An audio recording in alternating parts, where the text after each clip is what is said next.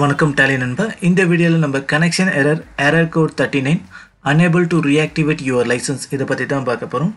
அதுக்கு முன்னாடி இதுவரைக்கும் நம்ம சேனலை சப்ஸ்கிரைப் பண்ணலனா சப்ஸ்கிரைப் பண்ணுங்க அப்படியே பெல் ஐகானை கிளிக் பண்ணுங்க.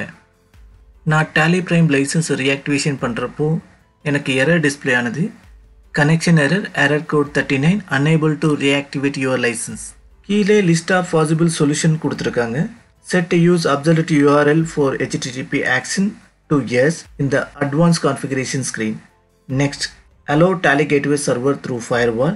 Next, add Tally gateway server to the exception list of the antivirus software. Finally, specify the correct proxy details in the advanced configuration screen. Alter advanced configuration la click பண்ணலாம். List of configuration screen la show more la click பண்ணுங்க. இந்த லிஸ்ட்ல connectivity and timeout configuration la click பண்ணுவோம். இங்க இருக்க ஆப்ஷன்ல use absolute URL for HTTP actions அதை yes பண்ணுங்க. Restart Tally Prime to apply these changes yes பண்ணி continue பண்ணுங்க. Tally application reload ஆனதையும் மறுபடியும் reactivation பண்ண ட்ரை பண்ணலாம்.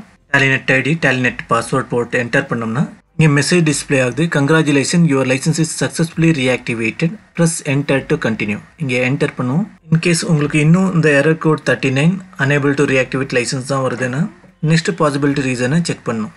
Add Tally gateway server through firewall.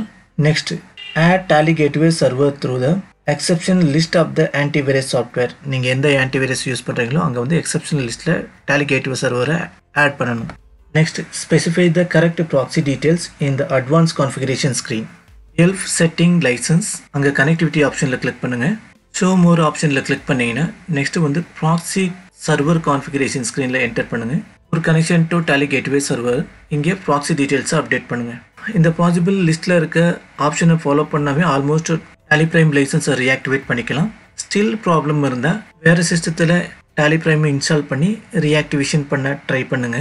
அப்படியே ஆகலனா Tally சொல்யூஷனை கான்டாக்ட் பண்ணுங்க. இந்த வீடியோல இருக்க இன்ஃபர்மேஷன் உங்களுக்கு பயனுள்ளதா இருக்கும் நம்புறேன். இந்த வீடியோவை லைக் பண்ணி சப்போர்ட் பண்ணுங்க, மற்ற நண்பர்களுக்கு ஷேர் பண்ணுங்க. மறக்காம நம்ம சேனலை சப்ஸ்கிரைப் பண்ணி பெல் ஐகானை கிளிக் பண்ணுங்க. மீண்டும் இன்னொரு வீடியோவில் சந்திப்போம். வணக்கம், நன்றி.